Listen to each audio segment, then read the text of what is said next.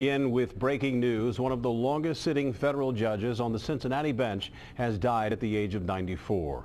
Local 12's Brad Underwood joins us with more on the passing of federal Judge Arthur Spiegel. Brad? Well, good evening, Raj. Judge Arthur Spiegel was appointed to the federal bench for the Southern District of Ohio by President Jimmy Carter in 1980. Now, you may remember the judge. He was involved in the Pete Rose scandal, sending Rose to prison for tax evasion. Judge Spiegel also threw out an anti-gay initiative as unconstitutional. In 1995, the judge took senior status on the court, but continued to hear cases. Judge Spiegel was also a war hero. As a Marine in World War II, he fought in 4 Pacific battles, rescued a wounded Marine in New Guinea, and did artillery spotting from a light aircraft under enemy fire. Now, earlier tonight, I spoke with Judge Norbert Nadel, who spoke very highly of Judge Spiegel simply as a sharp man.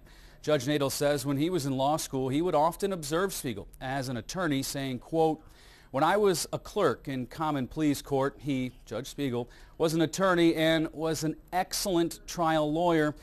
He was one of the best." Now, there is no age limit for federal court judges, and at age 94, Judge Spiegel was one of the oldest judges to hear cases. Rob? Brad, thanks very much. Weil Funeral Home is handling the arrangements. His visitation is set for Monday at 11:30 at the Plum Street Temple. The funeral follows at 12:30.